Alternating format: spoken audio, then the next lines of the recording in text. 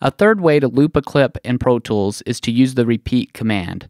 To do this, select the clip you'd like to loop, and then on a Mac, press Option R, and on a PC, press Alt R, and you will get this little repeat menu. Just type in how many repeats you would like, hit OK, and it'll make that many copies for you.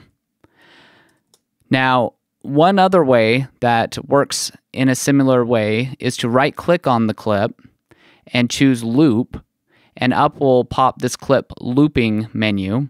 And here you can choose the number of loops that you would like, the loop length, or to loop until the end of the session or the next clip, and you can choose whether you want to enable crossfades or not.